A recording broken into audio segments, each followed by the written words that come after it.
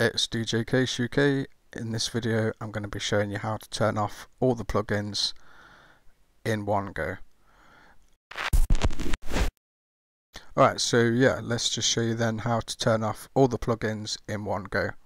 So on this little project I've got here, I've got a flange wah-wah turned on and I've got a reverb turned on.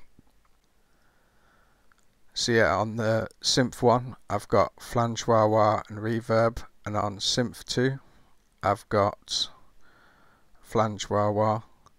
So yeah, let's just play that as it is just so you can hear what it sounds like. Yeah, so it sounds a bit strange with that. So let's just say I want to turn everything off all at the same time. Just hit this button at the top, which is bypass all audio effects. And as you can see there, it's just turned off all of the plugins all at the same time. Look, just like that. So this button's actually different to the one you've got down here. This one removes plugins, and this one at the top with the line going straight through it is a bypass button. So if I hit that, it's just going to turn off all the plugins at the same time. So now it's just playing normally, and now it's going to turn them all back on.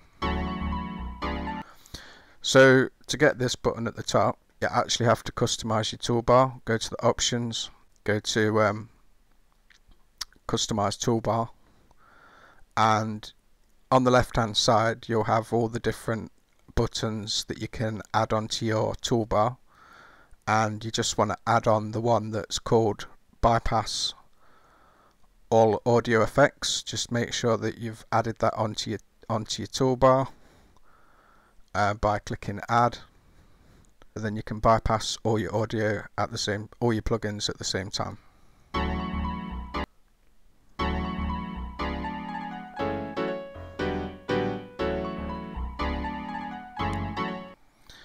That's it.